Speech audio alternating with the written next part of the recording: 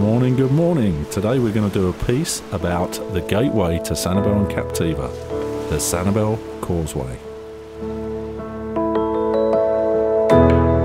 The current causeway consists of 3 separate bridges, with 2 man-made islands in between them. Bridge A is the one you're looking at now. It's the closest bridge to the toll booth and is 70 feet tall. It's the tallest bridge in Lee County. The 3-mile-long causeway navigates across a body of water called San Carlos Bay. Before the causeway existed, a ferry crossed from Punta Rasa to Sanibel on a daily basis. The trip took about 45 minutes each way.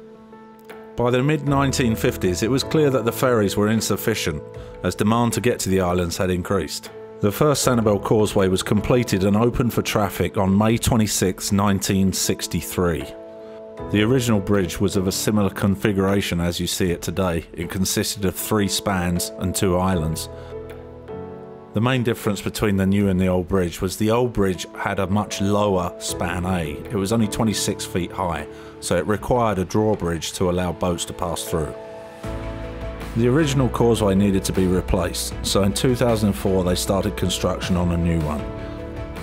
The official grand opening ceremony was held 3 years later on September the 8th, 2007. The original bridges were later demolished and their remains were sunk to create a number of artificial reefs. From this vantage point you can see Fisherman Key. It's dead ahead of you, the biggest island.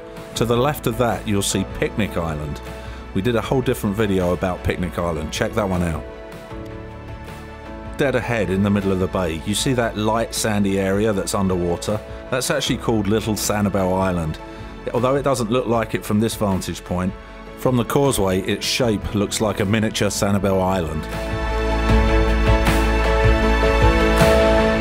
Hope you have the pleasure of coming across this causeway soon. Until then, my name's Nick Adams. See you on the next one.